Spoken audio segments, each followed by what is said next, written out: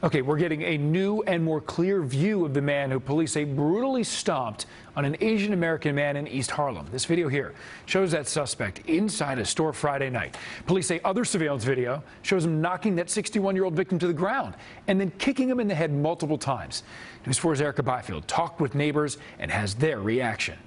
This new video from police helps quite a bit. We now know that he was wearing a very distinct hat.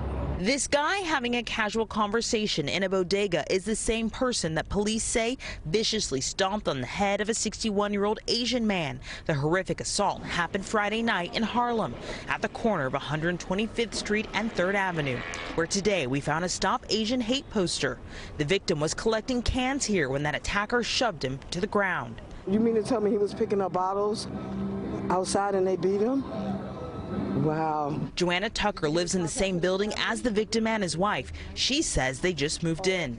Police tell us that her neighbor remains in the hospital in a medically induced coma. I didn't think nobody would bother them. They're so quiet. They don't bother nobody.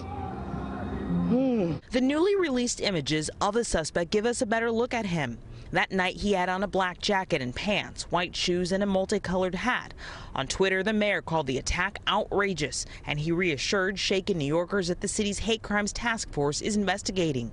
On Sunday, we found out that the governor wants hate crimes investigators at the state level involved too. He's offering their assistance. Andrew Cuomo added this: "This is not who we are as New Yorkers, and we will not let these cowardly acts of hate against members of our New York family intimidate us."